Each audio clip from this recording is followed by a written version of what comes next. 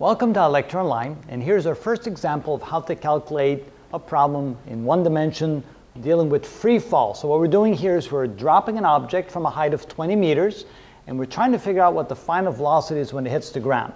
Again, the three equation kinematics do apply. Now, which of those three do you think we should use?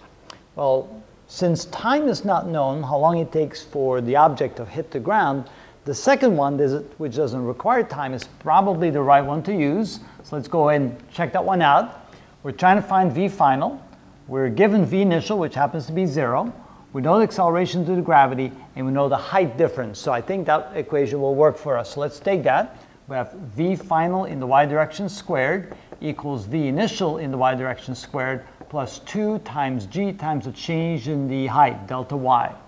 Right away, we can say that there's no initial velocity in the y direction, and so all we have to do is take the square root of both sides. So v final in the y direction is equal to the square root of 2g times y final minus y initial. That's the difference in the height.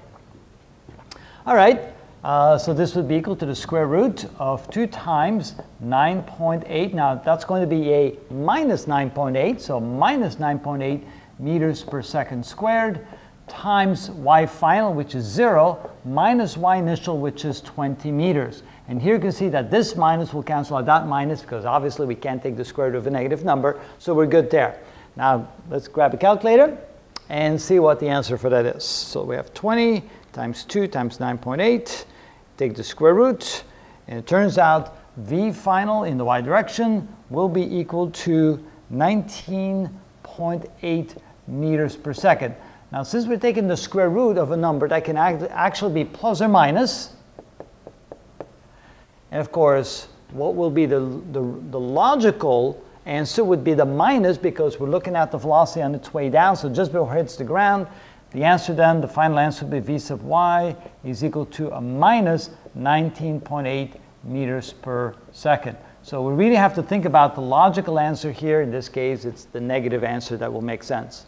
All right, and that's how you do a problem like that.